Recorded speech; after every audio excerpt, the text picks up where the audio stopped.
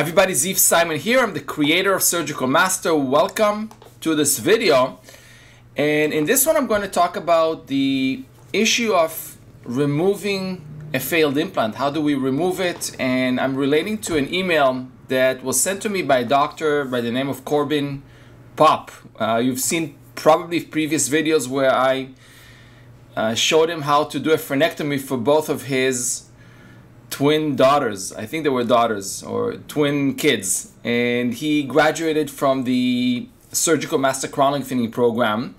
So he keeps emailing me, and let me show you the case that he was asking me about. So basically he's asking me, Ziv, what is the best way to remove implants? He has a 68-year-old female with a history of breast cancer with a lumpectomy, had a lumpectomy, with severe peri-implantitis and wishes to remove 2 implants, number 20 and 21.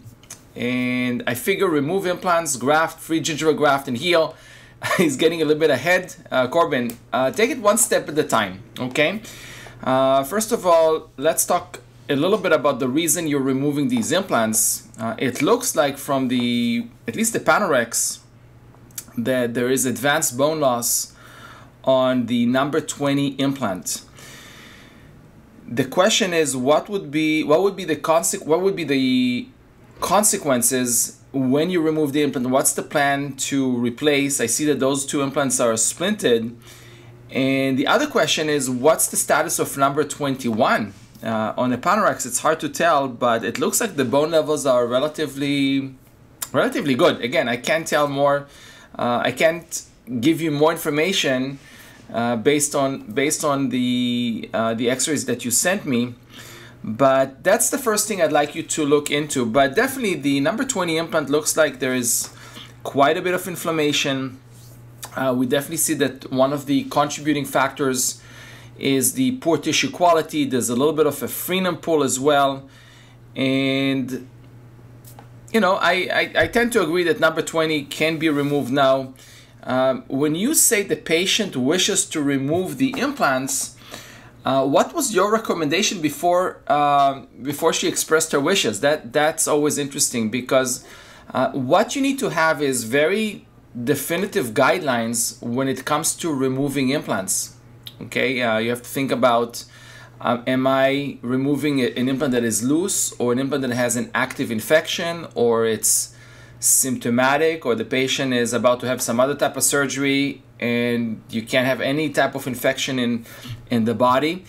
And also think about the consequences, because very often when an implant fails, number one, it fails for a reason that you need to look into, but number two, as it fails, there's going to be quite a bit of a large ridge deficiency. So you have to take it into account, and you also mentioned that in your email. So if your decision, if your recommendation, and don't go by what the patient wishes to do, but if your recommendation is to have 1 or 2 implants removed, the best way to remove an implant is with a removal tool that applies reverse torque on the implant. And now we have great systems, great tools, depending on the implant system that you have. But we also have a kind of a general tool for most implant systems that engages the internal connection.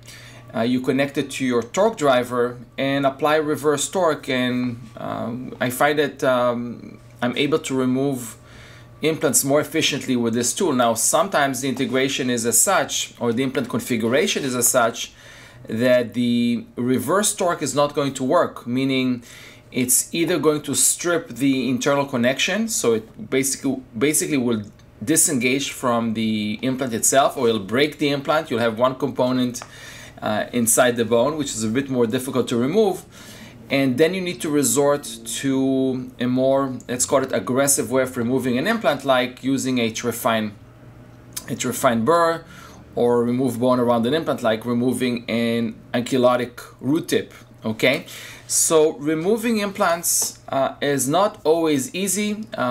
Look into which type of implant this is. I can't tell from the X-ray, but it looks like a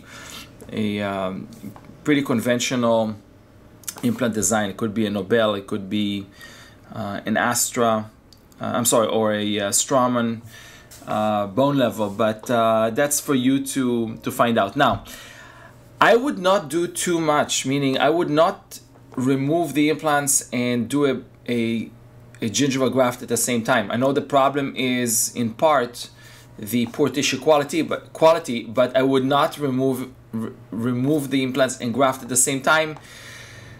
The chances of success are not very high. You'll have to displace the mucosa. You'll have to suture the graft down, and I think you'll probably have a big dehiscence or definitely a fenestration. So what I suggest to you, if you decided to remove the implants, remove them. Try to reverse torque them first. Try to remove them as atraumatically as possible. The bride, treat it like an extraction socket, and simply graft and close it up, and then let it heal. Assess with a CT scan, and then later on do your free gingival graft, your GBR, and whatever needs to be done to place implants again. Again, a word of warning: replacing implants that failed with advanced bone loss, with advanced peri-implantitis, is not an easy task. Not an easy task. So just be prepared for a little bit of a battle. Some implants we tend to nurse along. We may decide to remove one of those implants, not both. And I hope this was helpful. I hope I'm giving you a little bit of tips, a little bit of some thoughts to consider. And I'm glad you got your scrubs. Okay, so I hope you enjoyed this video. I hope it was helpful. Feel free to share it with other dentists. And until the next video, this is Dr. Ziv Simon from Surgical Master.